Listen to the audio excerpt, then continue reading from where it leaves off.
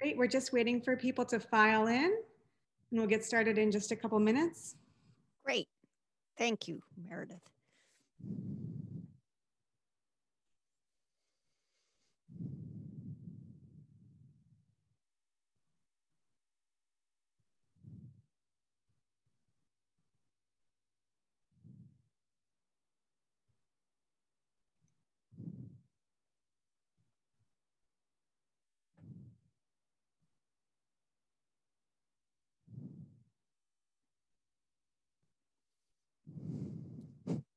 Okay, great. It looks like we're holding strong, and people will file in later when they're ready to come. So welcome everyone.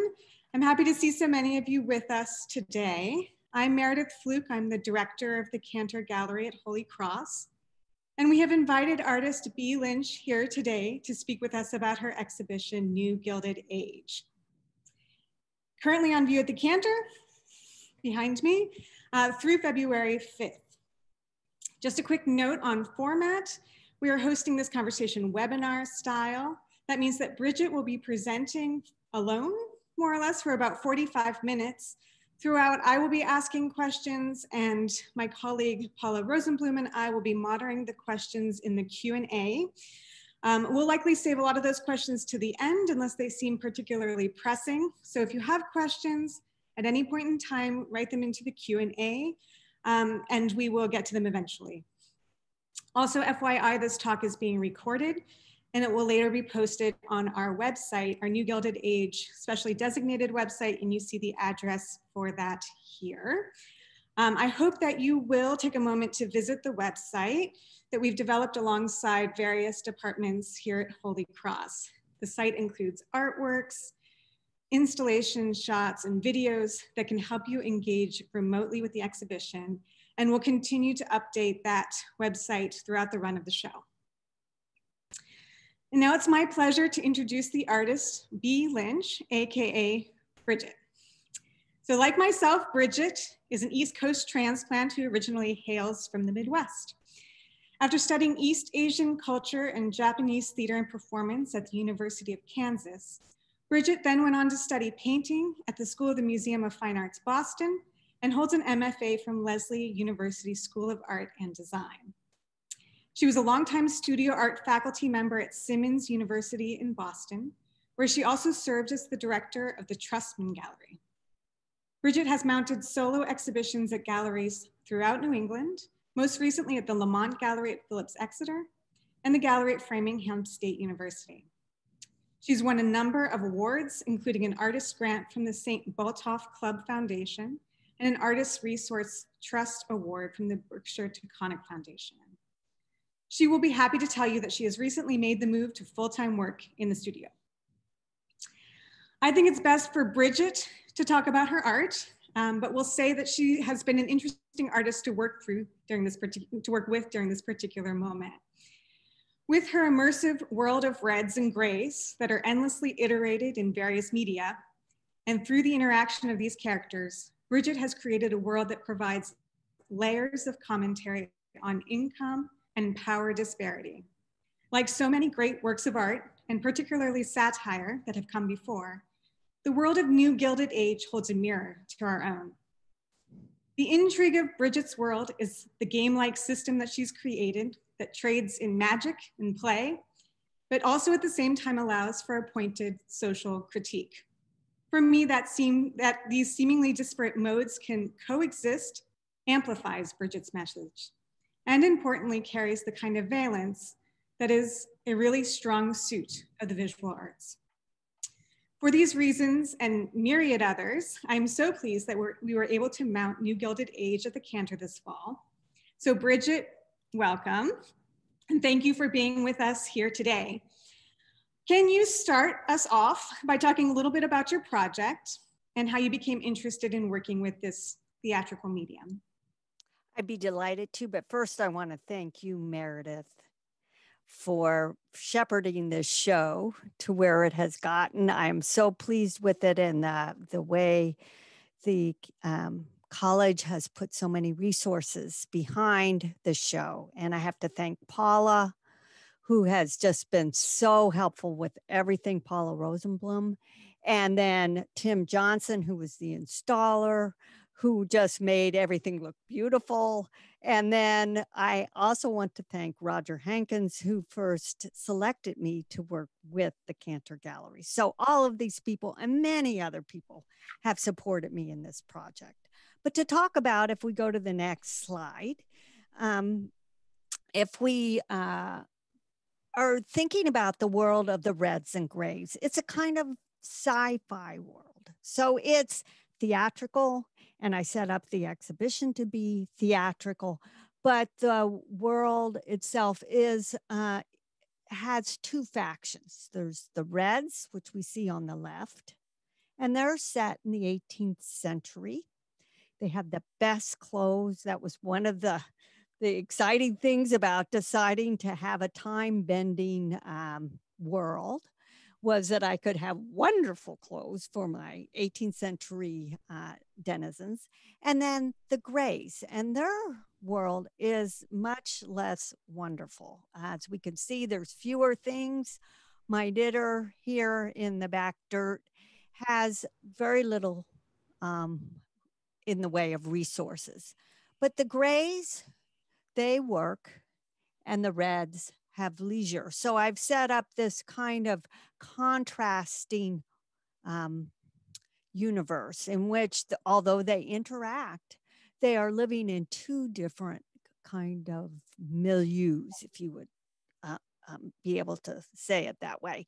And theatrically, that is something that, if we go to the next slide, I think I got there because I studied traditional theater in Japan as an undergrad, and the work of that traditional theater was very much stylized, used wonderful costumes, masks, and the backgrounds were stylized and allowed use of allegory and metaphor. And so this is something that I took on, and I've been really amazed at myself how much of that theatrical study has in fact translated into the work I'm doing today.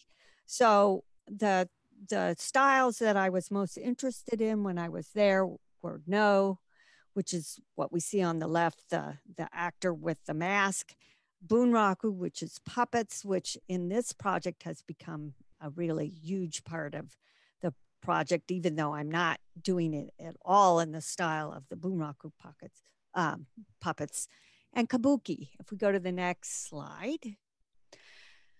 Now, this is a block print of a kabuki actor, and he's doing this special mie expression when there's a dramatic moment and you want to really mark it on the stage. The actor takes a stance and crosses his eyes. Well, this allows us to know this is an important point. And I love the fact that it is a stylized way of making a point. But also I showed this actor doing this via a print. So block prints were used during the kabuki period or the Tokugawa period when kabuki was rising, to be like the posters for the actors to talk up the shows. And so because they're multiples, this allows an explosion of PR, so to speak. Now, one of the things that block prints also do, because they're multiples, is they can be politically motivated. And that's where I get into some of the stuff later using that possibility. But let's go on. I also want to talk a little bit about my interest in Greek art and drama. This is also a highly stylized theater experience. And I think it uses masks, also male actors, and accompaniment with music. So there's certain things that respond very nicely to the Japanese stylized theater. But I think one of the things I really like about Greek drama is its social commentary and its ability to show really important issues, but it's violence, which is immense. People are always getting slaughtered in the Greek dramas, is shown off stage. And I think having these sort of allegorical, metaphorical ways of presenting things allows perhaps an engagement of a theatrical type, which is what I'm trying to get to, that is a little bit removed. It's not like real life. And that's why having a sci-fi world allows me to say some things that perhaps in something that was too much just like what we see in the world today would be passed over. So next slide, please. Yeah, I just wanted to, I mean, it seems to me that one way in which these historical forms of theater are related to your work is that, you know, it's the stylization that you're talking about, but it's also that they adhere to an internal system of rules. Yes. Yeah, no, that's right. And I think that that's what has happened to me too. And my rules in general are around the characters. So the red group and the gray group, and there's all kinds of rules about how I make things and how I present them. But really, it's about how the I'm sorry, I'm having a problem with seeing everything. But using the Commedia dell'arte, which was a form that was developed in Italy and went forward into France in the 18th century, they used the idea of a character that one could use in multiple ways. It was improv. It was taking a type of character and allowing one to run with it. So I think that's one of the really cool things about using the characters themselves as a jumping off point. I think, well, I'm looking forward to hearing more about your characters. I just wanted to make one more point about theater, which is, it seems to me like in a distinction between the theatrical genres that you're referencing and your own work is that theater has a sort of temporal element, right? Like it creates a linear narrative. And I'm wondering how, because I'm sitting in your installation here, how does an installation, which is explored by the viewer without any temporal direction, how does it work within or disrupt this theatrical mode? Well, I think that's a great question because actually theater today often does do disruption of a temporal mode. And I guess the experiment with this installation is there's many different ways you could choose to engage with it. And there's no right way. It's the cumulative feeling that you get as you get acquainted with the characters, as you see their situation. Here we see a scene of the Greys camp and their sort of make-do place, while in the background, what they can see through the curtain is the wonderful world of the Reds. But at the same time, the Reds are looking back at the Greys. So there's a chance for you to develop maybe characters you like, maybe you don't like, to think of heroes or villains or situation that you would want to place yourself into. So having no direct, follow the dotted line on the gallery floor, but something that comes to you as you engage with the show is the kind of theatrical experience that I'm trying to provide. So one of the things I made, especially for this show was the toy theater. And the toy theater is small. The characters are about 9.5 inches, which is about a half an inch shorter than the little figurines we were just looking at. And they are fit into a scene set that suits them. So the Greys are shown here giving their song and dance. And yet they're in this world, this post-apocalyptic or perhaps refugee camp, a world that doesn't seem very charming. But yet at the same time, they are working together to present a show. So next slide. So another show that is shown, I have to say this, the whole installation is one theater little stage after another. And is my Saltimbanque performing in the palace. So on the left, we see a view of the puppet theater, and it's the Bader's puppets. And she is showing, she is doing a Reds and Greys puppet show. And then on the right, we see the denizens of the palace. And from the back, we see Vanita, who's one of my favorite characters. And she's holding her mirror because she's not really looking at the puppet show. She's enjoying the view of herself. But the character next behind her is one of the Greys. It's her lady in waiting or a companion who is knitting there. And the interesting thing is the Saltimbanque, who is she performing for? Because we don't see Vanita really paying much attention, but the Bader's puppets, as you begin to realize as you go through the show, are related to the resistance of the Greys. So here is Saltimbanque right in the middle of the palace, and she is presenting perhaps a little bit of a show that, if you really thought about it, would be not sanctioned by the Reds. Next slide. Yeah, I mean, to me, before we go on to the next slide, this character is really interesting, the Saltimbanque, because there's this puppet show.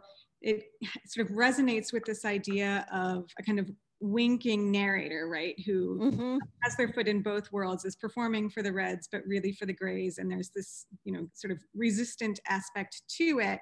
It reminds me a lot of some of the, I'm a big fan of historic satire. So that kind of all-knowing narrator is often leads us through, some of the harder parts of the story, or helps us understand the story. So I see a lot of that kind of trademark of historic satire in your work. And I wonder if you can talk a little bit about some artists or authors who have inspired you in that way.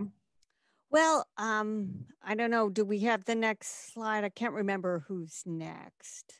Might help me. Hogarth. Yeah. Hogarth is an 18th century artist. And of course, he's right in my period. And he did a lot of artistic social commentary with his various series. And his sort of ridiculousness, yet totally spot on commentary of the wealth and favor and the way the society was organized in England, I think was really exciting. So we see his Judge, and then we also see my versions of Judge. I have the figurine who is about 10 inches tall with his staff of justice that has a skull's head on it.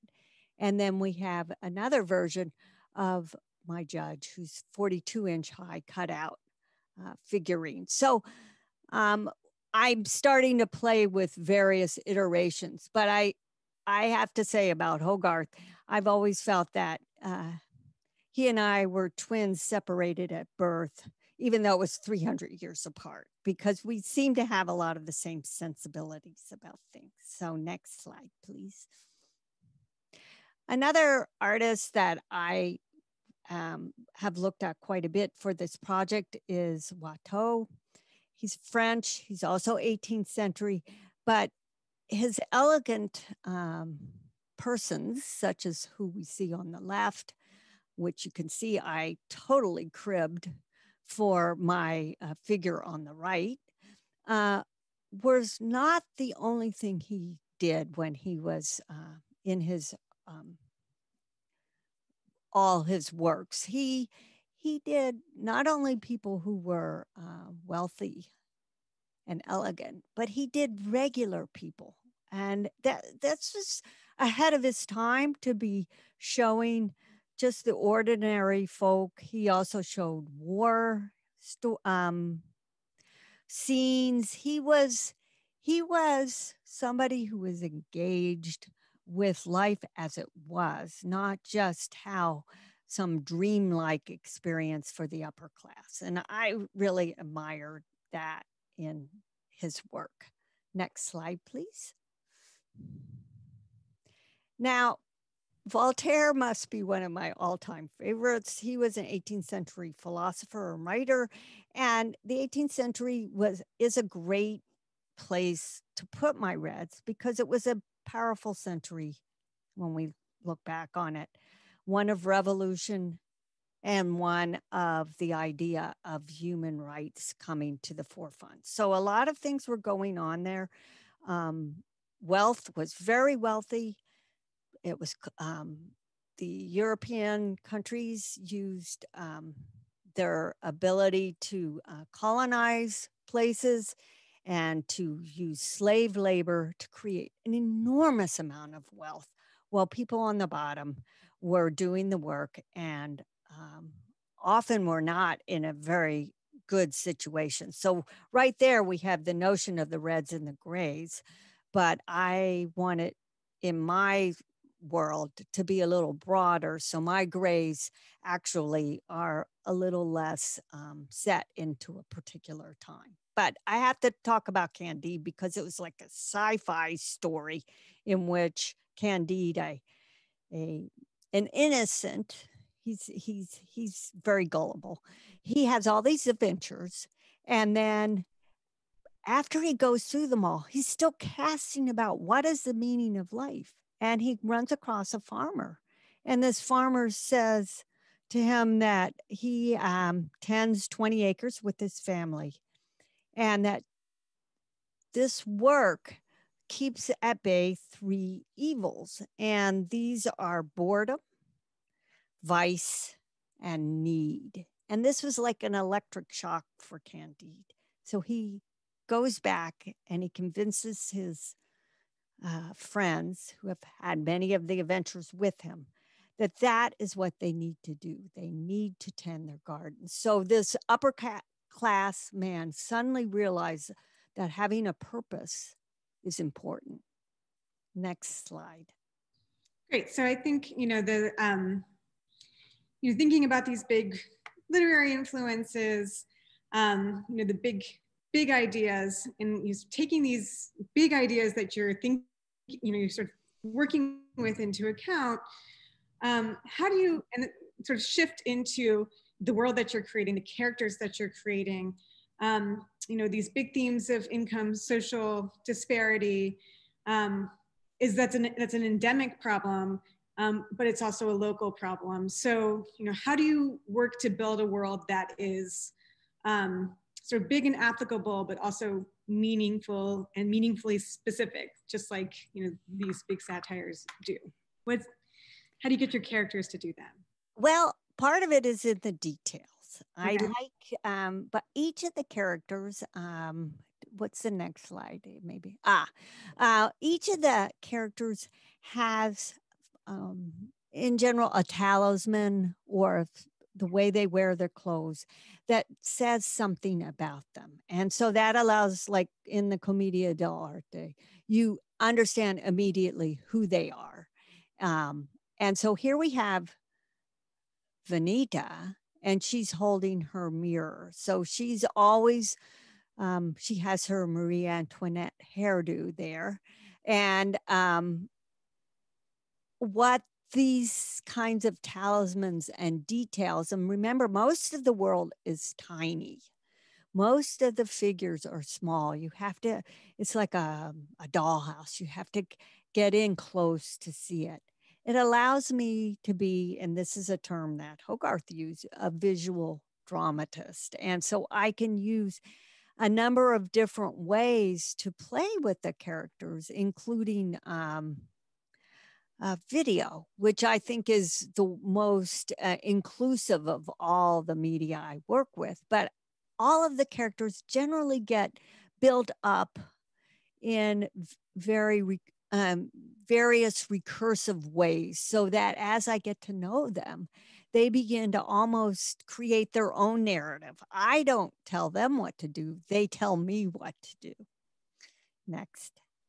So here we have this abstracted world. I want hopefully that the visitor sees something to get excited about in the characters themselves, but not to give them so much verisimilitude that they don't have room for their own imagination. So the hauler here, who is one of the gray characters, he wears his tin pot hat, just like all the gray men do.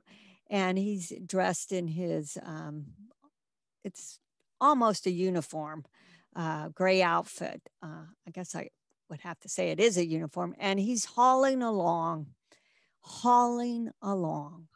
Vanita. So he's pulling that weight as she's enjoying her mirror, of course. Next, please. So here we have a couple of versions where we're seeing backdrops with Dandy and Vanita. And Dandy is a very proud man. He dresses well. And here we can see the red and gold paper that the Reds, all their outfits are made out of this. But the delightfulness is that all their outfits are really special to them. So I have a lot of fun creating what I think will prop up the character that I'm making in the Reds. Next slide. Before we move on, I just want to point out the tiny portrait that you've painted, Dandy in the background. And so, it's a hard thing to capture some of, what you're talking about in terms of this iterative world. But that's, the sort of entering into it and seeing all of these little details where, Dandy has a tiny portrait of himself inside his, his little, dressing area or whatever. This is some of the sort of infinite delight that you get from experiencing these little stage sets. Oh, thank you. And then we see, I also make portraits of the various characters. And here's a not quite so tiny. The one in the last slide is maybe 1.5 inches or 2 inches square, but this is 5-inch on a side gouache portrait. And I've made the gouache portraits and the block prints all small, sort of to relate to this tininess of the world. But on the right, we see a video still. Now, what's fun at the gallery, we have the video, it takes up an entire wall. So instead of having these tiny figurines, all of a sudden they're blown up large and they feel entirely different, I think, at that scale. And we see on the right, we see one of the bully boys. So he's a gray. We see he has the same outfit, except he gets a red sash, a brown belt, and a club. Because, of course, the Reds, there are very few of them and many grays, they have to keep order. So some of the grays have taken a job as the order keepers. Next slide. Now here's the character we saw back at the palace when Saltimbanque, the puppeteer, was presenting. This is the knitter, and this is a gouache view of her. And if we go on to the next slide, I want to talk just for a moment about her. The knitter is, it's a miniature. Her knitting needles are about 1 inch long, but she's really knitted that, except it was really me that knitted that. And I didn't know how to knit before I started to make this character, but I really wanted her to knit. And so I crammed in how to do it in about a week because I'm not particularly clever at this kind of thing. And was successful in miniaturizing the knitting. And now if you were to ask me to knit something, I would have to say I wouldn't have the foggiest idea. It was like cramming for an exam and then forgetting it all. I'm sure I could learn it again, but it's sort of interesting to me sometimes when I study up something for this project. It's a really specific thing, and then it gets part of the project, but I don't always retain the knowledge that I had when I did it.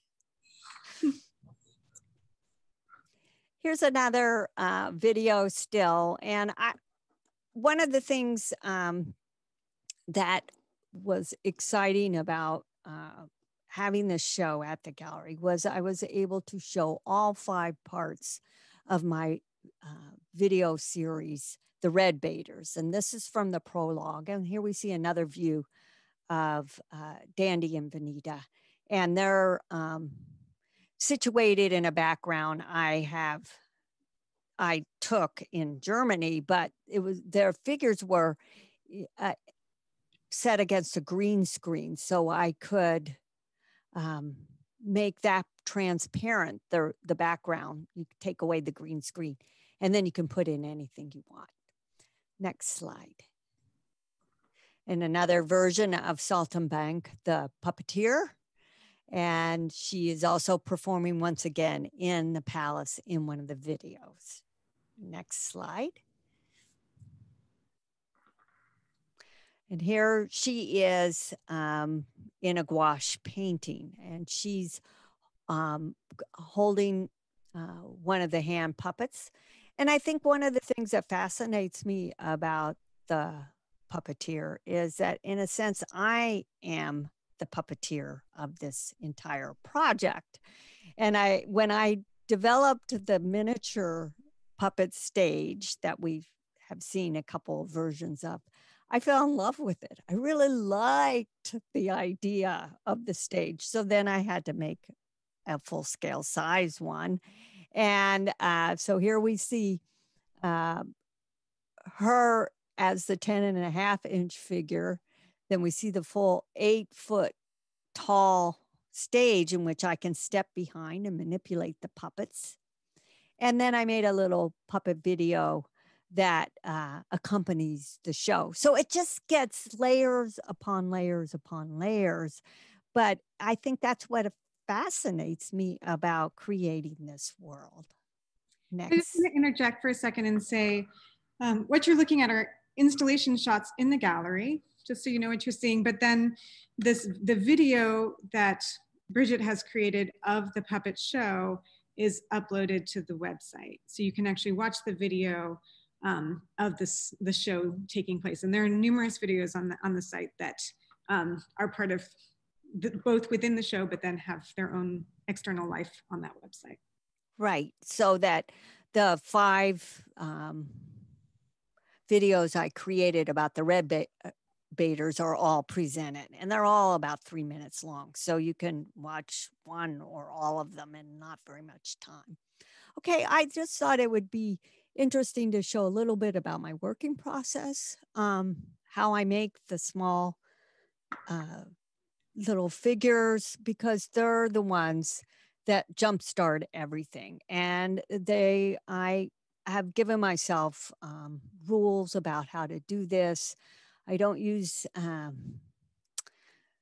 traditional modeling materials, but I think that allows me to create I don't want to create a perfect doll. I want to create a emotive puppet, so to speak, or a figure that has is not perfect, just like none of us are perfect. And so we see wire armature that then gets wrapped in tissue paper and tape. Next slide. And then it gets more details, and we can see a little bit of the drawing that I do. I start with drawings of what I want the pose to be. And as the figure gets more developed, I begin putting on modeling paste and more paper to get the details. Next slide. Until I begin to actually start to paint the character.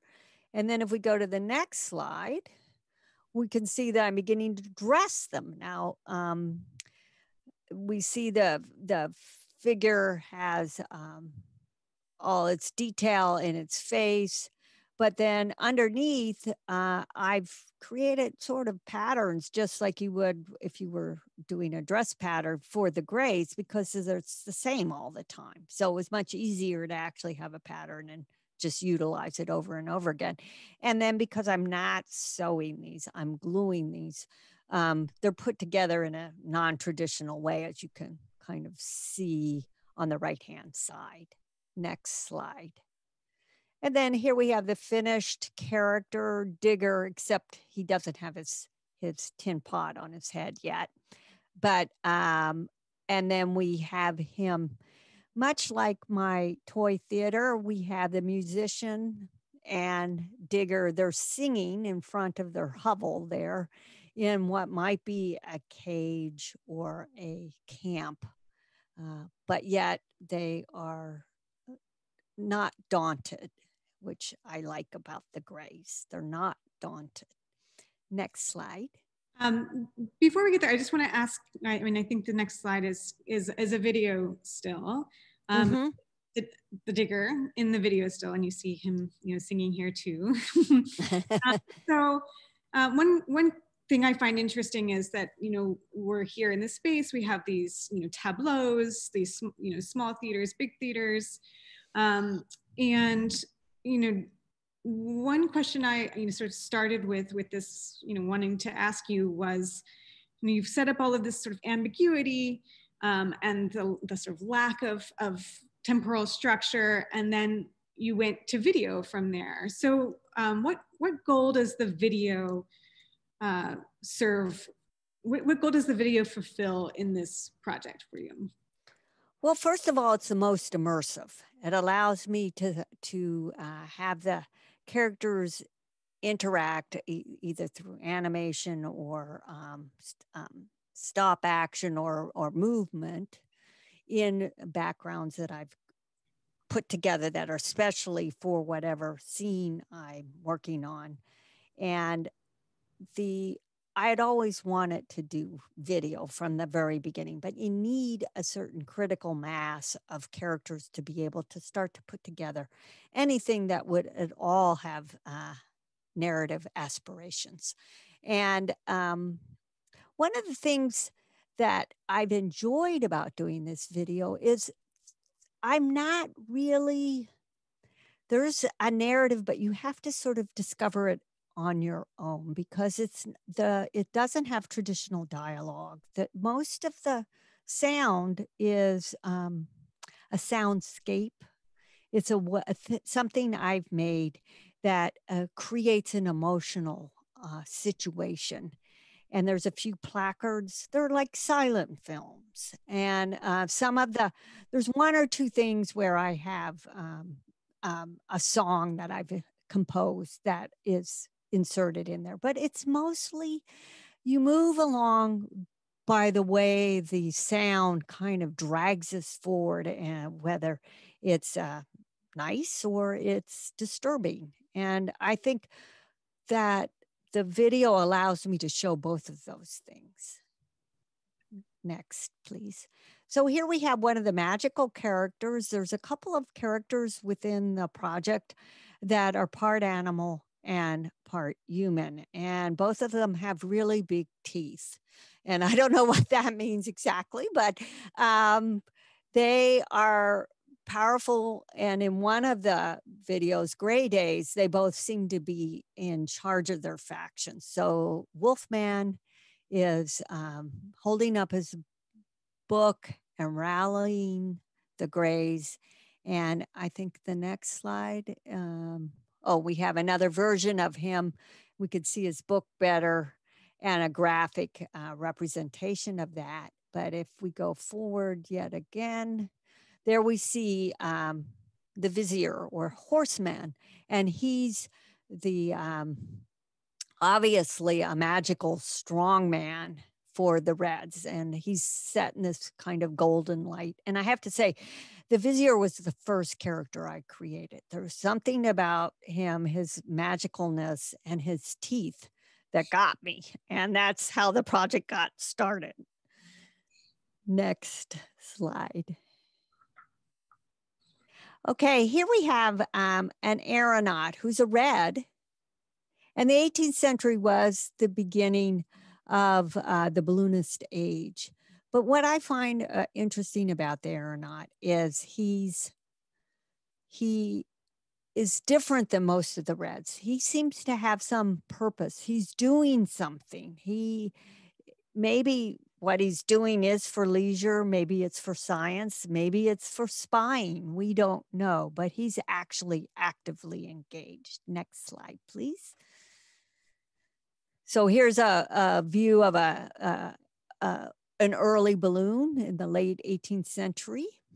And that was some of the inspiration I used for making my balloon. Next slide. Here we have a close-up of the aeronaut. And as I say, he's above it all. So somehow he's outside of the direct, the Reds and the Grays. He has some kind of viewpoint that is different. Next slide. Here we see him flying along the coast. So he gets all kinds of views as he flies around. Next slide. The aeronaut was one of the ones that I thought might just be you. The one who sees it all. Right? Yeah. Well, it's sort of analogous to Sultan Bank in a sense. Yeah. And then one of the things that I created in the videos is a sense of resistance. And I talked about that a little bit with Sultan Bank. And so here's the graffiti. Every good resistance needs graffiti. Moving on. And that gets us to why maybe I am so exercised about this whole thing. When we look at our society, we see that the United States, the CEOs who are the princes of our society, in a sense, make 350 times more than the average worker. And we see this is way larger than most other countries. And so this worry about income inequality in our country and how this imbalance may affect our democracy as the very few hold so many more resources than the large portion of the population, and how that can create problems. Next slide. So here we have one of my Gray characters. He's alone. He's walking in this sort of gray area. And this is not particularly, this is kind of lonely and sad. And maybe it might be interesting to think about when you're looking at the show, what you might like to think would happen in this world, how you would like to organize it. Do you like the way it is? Do you want to change it? Do you want to be the Reds? Do you want to be the Grays? And that's one of the questions I'm asking with the show. Next slide. And here we have a picture of Anita. Once again, she is looking in her mirror. That's what she sees, is herself. And this is a problem in our society. We all tend to live in bubbles, and we're not necessarily looking outwardly. And maybe that's not the best thing for us. Next slide. And so I end with the idea of trying to ask ourselves, who are we? What do we want to be? Where do we want to go? What does our society need for us to be more comfortable and just in this world? So I think that's all I have to say, but I thank everybody for listening. Great, thank you, Bridget. So I'm gonna, encourage you to write questions into the Q&A. I just want to quickly say, thank you to Bridget for giving us a view into your process. It's, to me, very fascinating. And I have, I have some other questions that didn't fit into this hour, but I'm going to see if I have a chance to ask them. Other people should have a chance to ask questions too. And I'm really appreciative of the way that you've, been transparent about your inspirations and how you, have sort of come to gather, these inspirations into your particular point of view. So I do see some questions popping up, and I'm going to start with one, and then we have Paula here too. Paula's going to have her eye on the Q&A, so feel free to type anything into that. But I see a good question from Professor again, and her eagle eye in looking at the videos and some of the stills. She says, we've heard about some of the textual theatrical inspiration. Can you comment on the architectural inspiration? Do you use any specific French buildings, buildings in general that have served to form some of the backgrounds for your movie? That is a great question, because that's been one of the pleasures. Even before I began making the video, I began taking photographs of as I traveled around to situate my reds and my grays. And it's been a lot of fun to take pictures in museums, on the street. And what I want is to capture the lushness, baroqueness of the 18th century world for the reds, and for the grays, the sort of bleakness or make do attitude. And so that's what those shots that I put in the background are from. And then I often manipulate them. They're not exactly as they were taken. They've been filtered or maneuvered to create the emotional resonance that I want. Bridget, I see another question from Ashley Bannon. She says, given your theatrical background, why did you choose to create a multimedia exhibit instead of a play? Instead of what? A play. Oh, because I'm not a playwright. I'm not really a writer. I'm a visual artist, and playing around with, that's why the term visual dramatist that Hogarth used seems like a really perfect one for me, because it allows me to play around with all these various dramatic scenes and tropes, but yet I am spared having to write a play. I have a follow-up to that, Bridget, which is, thinking about, you write the scripts, you write the music, you perform the puppet shows, you make the puppets, you make everything. And it occurred to me at one point to ask you if you've ever thought about collaborating ever with anybody, or is it essential that it all comes from you? Well, I think for this project at this point, it's kind of baked in that would be more likely that it would continue as something I would make. But I wouldn't be adverse to working with somebody in developing something that would be its own thing. I mean, I haven't had that opportunity much to work with anybody, but it would be an exciting adventure. We have another question from Professor Michael Beatty. Can you tell us more about your undergraduate learning? Did you travel to Japan? Yes, I traveled to Japan. I lived there about a year and a half, mostly in Kyoto. And in Kyoto, the No Theater was, that's what I looked at there. And then Osaka, which was not very far away, was where I would travel and saw the Bunraku and the Kabuki theaters. That's where those were presented. I also managed to get myself an English teaching job in Osaka. So when over, I could earn a little money before I would watch a play, which was a good thing when you're a student. So, Bridget, I have a question from Susan Schmidt, Professor Susan Schmidt. mm-hmm. And the question is, within the reds, do the characters have different attitudes towards the grays? Are they conscious of their own self-privilege? And how individualized are they?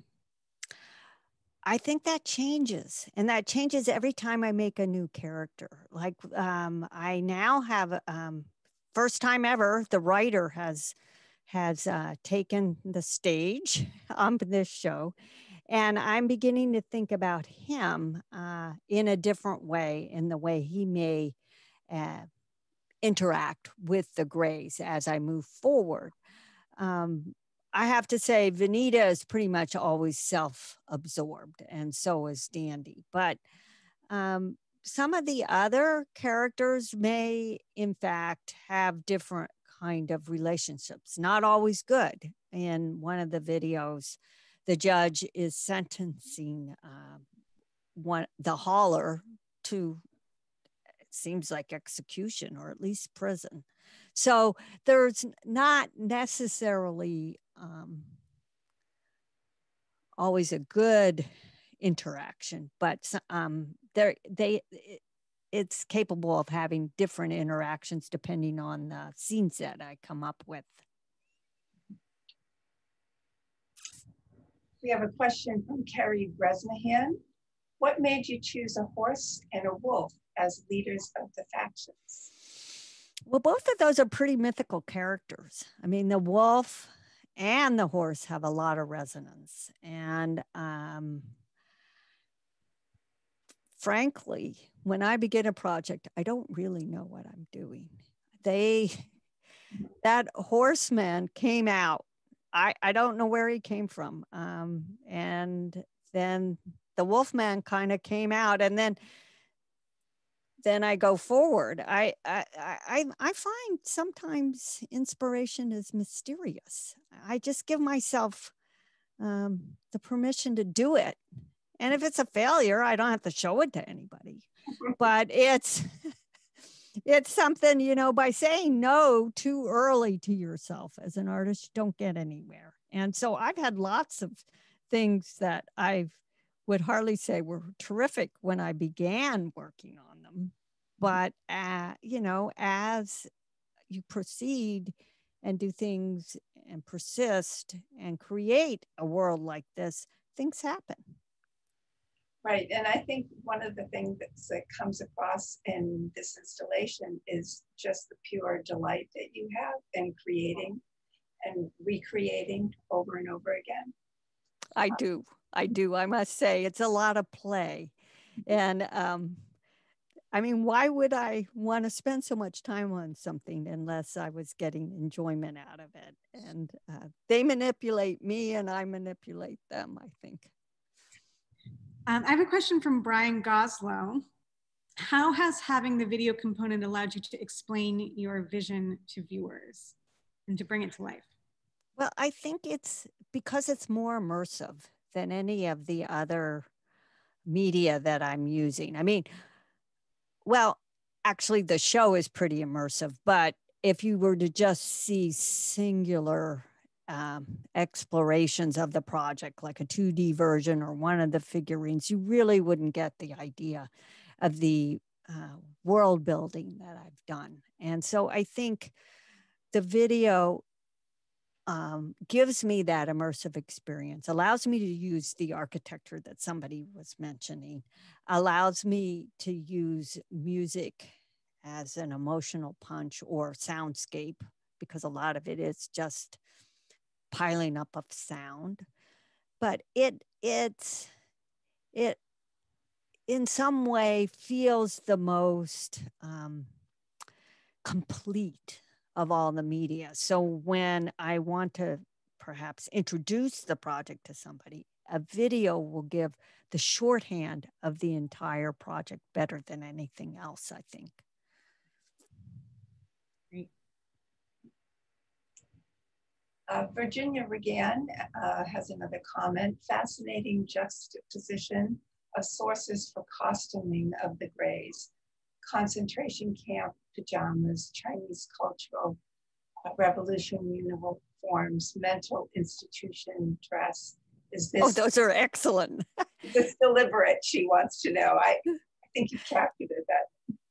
Well, it's been really interesting how people comment, and I've had several of those comments mentioned about the Greys outfit, but I hadn't really thought about it in that kind of global sense when I began creating. I just wanted something that was very plain and but ridiculous too. That tin pat on the head hardly is something that would one call high fashion, you know. So it's kind of developed because all of the characters are wearing these outfits that it becomes all those references that she mentioned. I think they're excellent. Or he mentioned, I'm sorry, I didn't catch. I have a question from Renee Lynch. So I think this is I'm gonna bring it home kind of question, but I have a couple more. So can you speak about the resonance to our current moment in your images of the Greys in cages, vis-a-vis immigrants and the wolf man brandishing the book, vis-a-vis Trump and his Bible brandishing during the Black Lives Matter protest in DC? Renee, you're putting me on the spot here. These are definitely good. It was weird when I created the notion of the cages for the project. That was before the immigrants were put in the cages. And so it kind of gave me an awful chill when those children were installed, because it's almost like I thought it into being. And of course, that's ridiculous. But the fact that the world that I'm creating is so reflective of things that we are seeing in our own society is frightening, but also allows a resonance that perhaps if these things weren't happening, people wouldn't think about some of the things I'm doing in quite the same way. Great. So I think we're just about out of time. I'm gonna, take the opportunity to ask the last question. Something that I'm really interested in hearing about. So, I do find, the thing I keep finding unique about your work is the capacity that you give it to be so generative that you sort of allow it to go where it wants to go. And sometimes I feel like you've almost brought the project to completion, and then you've pushed past the end to another end, to another end, again and again. And so I think I'd like to hear you answer the question of, have you ever set a limit on this world of reds and grays? Is there a finitude to the project, something that you're hoping to accomplish, to get to? And how will you know when you're there? That is something, I don't know, I keep finding, like you say, it just keeps kind of growing. And it doesn't feel like it's done yet. And I have a whole series of books I've made for this project, for example, that we only have one example at the show. And I can't think that I won't come up with other ways that I want to play with this project. So no, I can't say where it's going to end. Part of it is because it does reflect society. It's pretty hard to stop because I keep feeling that there's something more to say. Great. Well, we are so appreciative that you've been on this journey with us during this bizarre fall.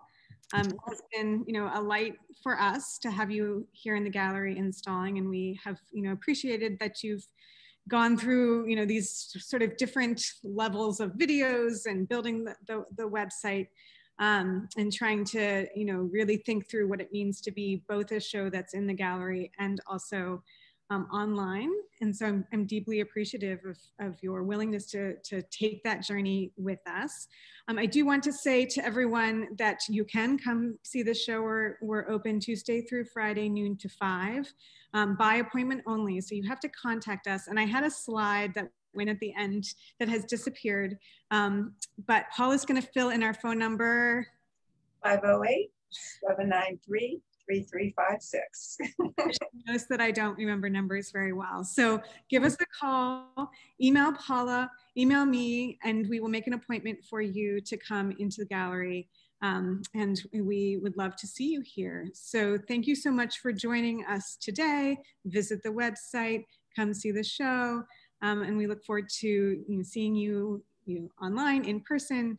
And thanks again, Bridget, for joining us today. Well, thank you. It's been wonderful to have this opportunity to talk to everyone.